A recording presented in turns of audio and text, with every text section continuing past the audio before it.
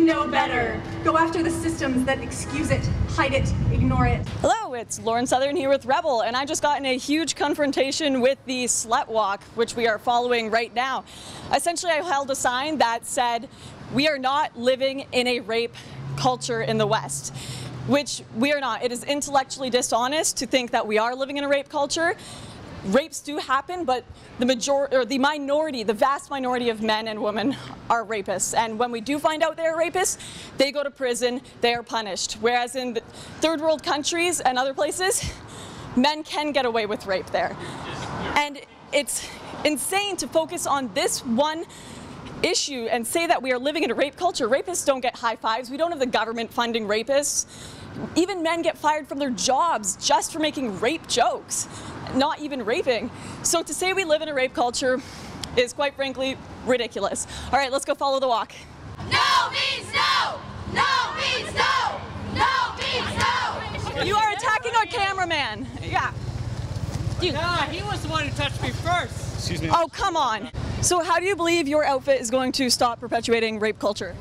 It's my body, it's my choice. I can wear what I want. And this is exemplifying how it's a crime scene.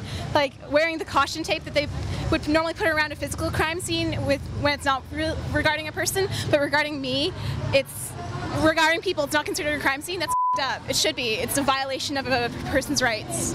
So is this stopping rapes? Any stats to back up anything that you've said this afternoon? Absolutely. You said that rapists go to jail. Can you give me a stat to back that up based on the number of rapes that are reported, the number of rapes that get taken to the cops, the number of rapes that get prosecuted? Could you give me some stats to back up your pseudo-reporting here? Well, first of all, out of the amount of rapes that happen, out of 100,000 people, 1.7 of Canadians actually, that's just reporting rapes. So yeah, you know that less than 10% of rapes are actually reported.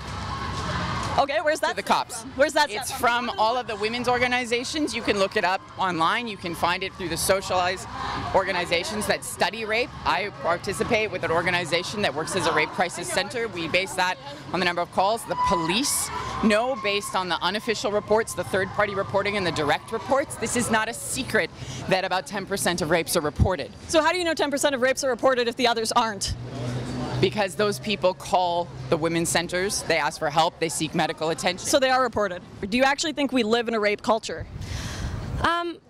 Unfortunately, I think so. I was actually just chatting with my friend about even, you know, the viral craze going on where people come up to reporters such as yourself and are saying that awful phrase into the live cameras, that's F her right in the P, and that kind of language that is considered funny is something that, you know, it might seem like an innocent thing at the time, but it's just an example of how the language we use is absolutely involved with rape culture. Or if somebody does poorly on a test, they're like, oh, I got raped by that test, and it's like, why are you talking that way? Do you actually think we live in a rape culture, though? Because I'd say, for the most part, we demonize rapists. We send them to prison. Guys who make rape jokes lose their job. I think we're making great strides in doing that, but at the same time, there are girls and guys who believe that it's just kind of like you kind of force each other on, or like if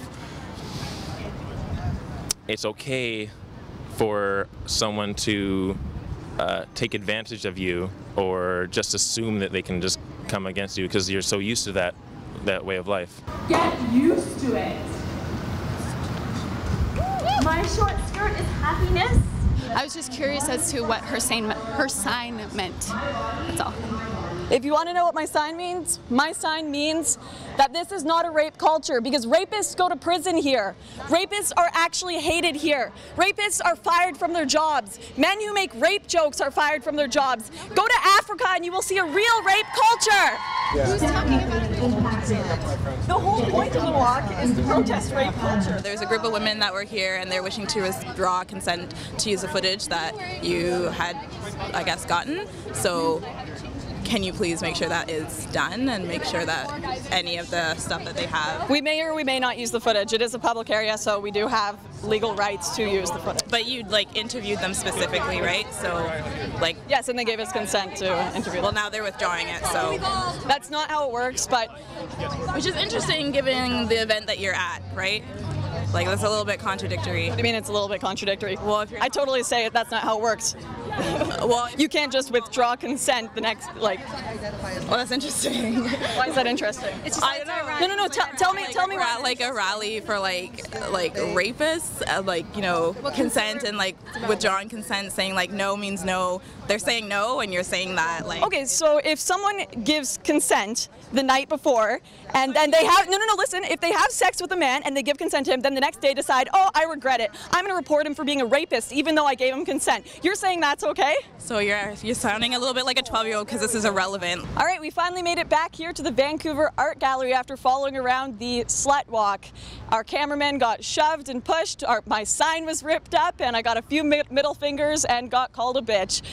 And overall, it was an interesting experience. We definitely support the cause of ending rape here in Canada. However, I believe this has been fear-mongering to say we live in a rape culture, seeing as the majority of people hate rape and rapists do go to prison here in Canada, thank God.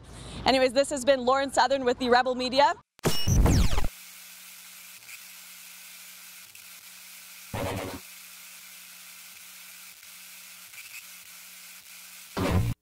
All right. Lauren Southern is a contributor to the Rebel.media from Vancouver, BC. She's a second-year student studying political science at the University of Fraser Valley. Is well known for being very opinionated and vocal. Yeah, real going to college is go to college, but do your own media while you're at it, or do your own political events, or whatever it is. You know, go apprentice somewhere in your industry, or you're going to get nothing out of college. And she's got a very popular YouTube channel, and she's been featured all over Global TV, CBC Radio, and so much more. And now she joins us. I want to play this video first, or part of it, where she goes out and tries to talk to the slut walk. That's their name for it, not ours. The feminist, and they just freak out on her. We had to bleep some of the profanity. You've seen the feminist, third-wave feminist here running around screaming, I stink, I have arm hair, I love Satan, I kill my babies. In fact, maybe cue those up. That's quite a claim without playing it.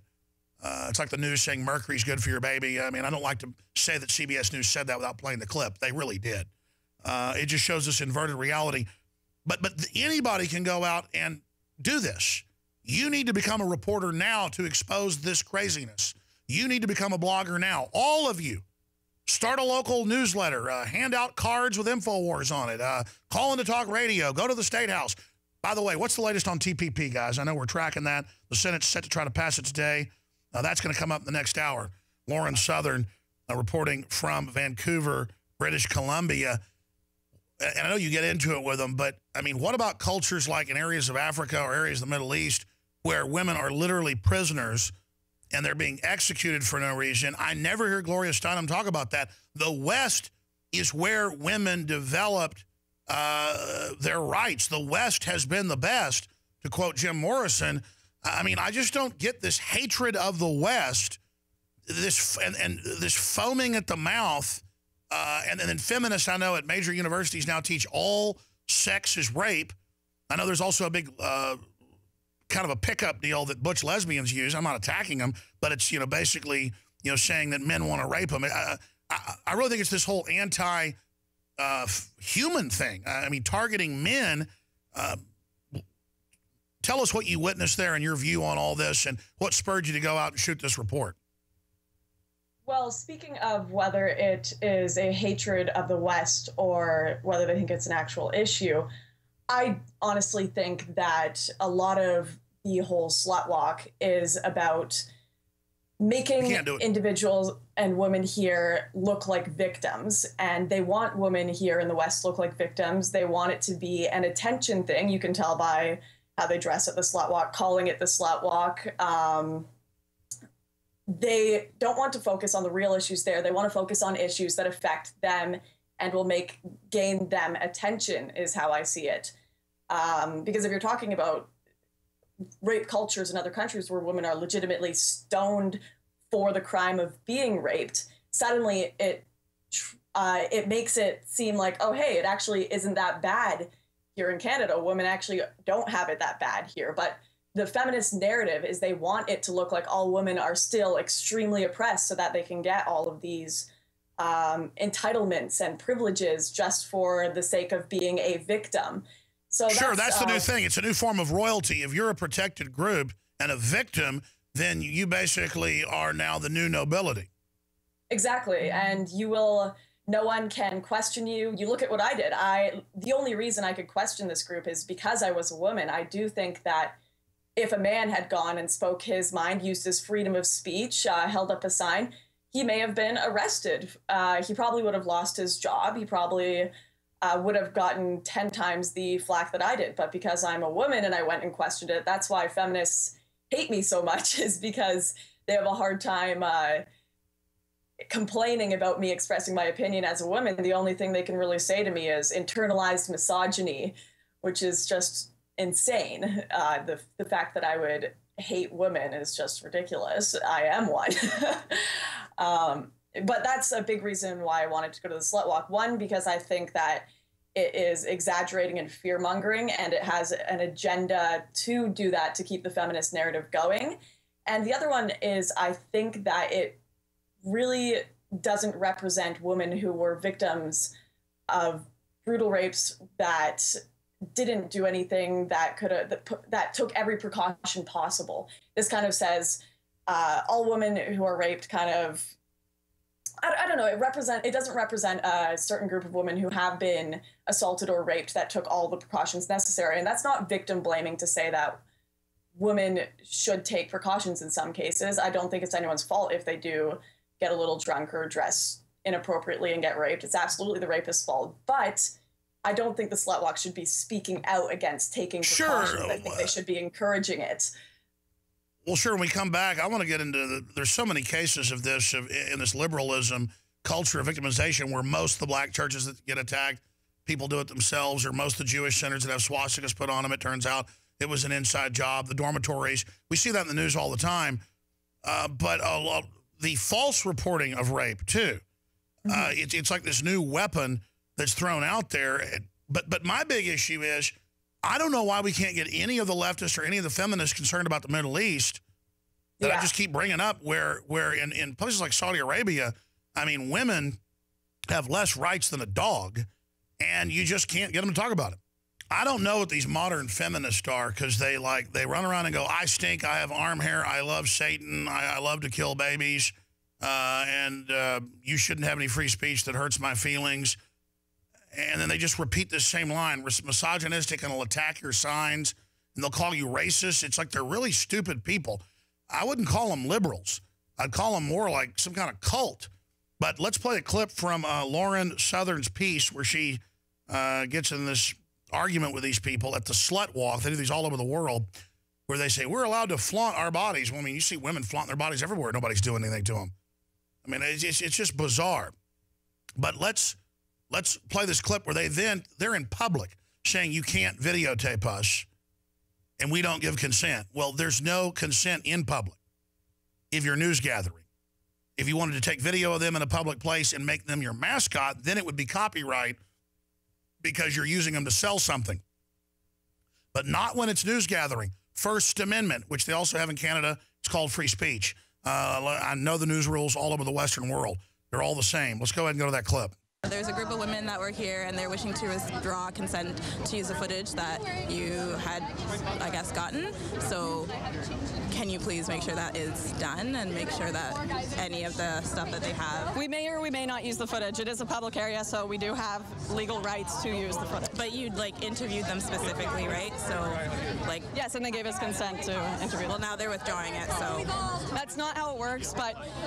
Which is interesting given the event that you're at, right? That's a little bit contradictory. I mean, it's a little bit contradictory. I totally say it. That's not how it works. Well, you can't just withdraw consent the next, Well, that's interesting. Why is that interesting? No. Tell me. We're at a rally for rapists, consent and withdrawing consent, saying no means no. They're saying no, and you're saying that Okay, so if someone gives consent the night before, and then they have listen, if they have sex with a man and they give consent to him, then the next day decide, oh, I regret it. I'm going to report him for being a rapist, even though I gave him consent. You're saying that's okay? So you're sounding a little bit like a 12-year-old because this is irrelevant. All right, we finally made it back. There you go. So she won the debate every time. Lauren Southern's amazing, really smart, can think on her feet better than I can. But I can't believe she starts laughing, basically saying you're a rapist. They're in a public place. She's news gathering, and now she's a rapist. We're going to break in 1 minute. 5 more minutes with our guest coming up. But Lauren Southern, I mean, these people are amazing. You know what's hilarious about it is if you look at halfway through that little clip you showed, a girl walks into the background with a sign that has a middle finger on it, and it's a big bright yellow sign. That's one of the girls in the interview that they're asking to not be shown, and they are walking in front of my camera. So they're actually raping your free speech more than you're, quote, raping them. I mean, but everybody's a rapist. I mean, we know that. We'll be back in 70 seconds. Lauren Southern, the Rebel.media from Canada. All right, I've been ranting a lot. Lauren Southern, the Rebel.media, is a political science student up in Canada. She's got a great YouTube channel.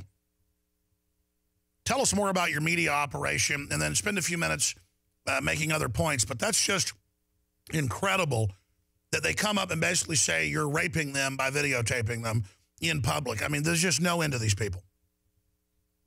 The biggest issue I have with them comparing my videotaping to rape is that they are trivializing what rape is. And I think that's what this all is about. Them saying that a guy whistling at them here in Canada or America is rape is trivializing and co-opting the word rape to serve a certain exaggerated purpose. They are taking words like sexism, rape, misogyny, even racism and all these things, and using them incorrectly to exaggerate situations, to portray a certain narrative of the West is sexist, the West is racist, the West are a bunch of misogynist rapists. When you look at the actual definitions of these words and you say, no, whistling at someone isn't rape, no, not hiring a woman over a man at a job because she had worse qualifications isn't sexism, not being friends with a person of a different race because you don't like their personality isn't racism. There are so many words that this group is co-opting, and rape is one of them that I think is very, very serious. And it's very serious to trivialize, because that totally is wrong against the people who have actually lived in rape cultures and aren't supported by their government, where if I say I was raped, I know I would have support. I know I could go to a women's center. I know the police would investigate it. It's just so intellectually dishonest, in my opinion. Well, no doubt things aren't perfect, and some rapists do get away with what they're doing, but this whole push to promote it is about saying that basically anyone that doesn't submit to socialist, communist, pro-abortion women is a rapist. And they really illustrate there that it's a rape culture that they project onto people that aren't engaged in it. Yeah, for sure. They even posted in their Facebook group that they were asking, can we use Lauren Southern holding up her sign as an example of rape culture? So my questioning them, just trying to get in a debate with them, is supposedly an example of rape culture. That's right. You submit to them and that they have all knowledge and are the great oracles, or you are a rapist. The other thing they'll do is they will try to portray people who question them as evil, offensive, and triggering. I got multiple letters that were sent to me, as well as friends of mine, as well as people who worked with me, saying that these individuals were so triggered they vomited all night because of my sign. I actually got a message that said that. A girl said she vomited all night because she was so triggered that I disagreed with them. And they tried to lie about me, get me get positions that I was in taken away. They tried to message my friends and tell them that I was screaming over rape survivors and telling them the rapes didn't happen, which did not happen. So these people were trying to demonize me because I had a different opinion, and they didn't want to address my arguments or address what I was saying, but instead they want to attack the source and not what the source is saying, not the actual argument. And that's what's happening with a lot of these rallies, or these radical rallies, whether it's abortion, feminist rallies, anything, is they don't want to hear an argument. They just want to hear their own views repeated back at them. And that's very dangerous. Every group should have their views questioned and deconstruct their views. Oh yeah, question me, you're a rapist. Question me, you're a terrorist. Question me, you're a racist. Well, amazing. I didn't even know it was that bad. You should write an article about it. We'll post it at Infowars.com. Laura Southern, other reports, please send them to us. And I want to get you back on the Nightly News sometime next week to really brief David Knight or Jakari Jackson or Leanne McAdoo and go over all of this, because it's worse than I knew that they then tried to persecute you. Simply amazing.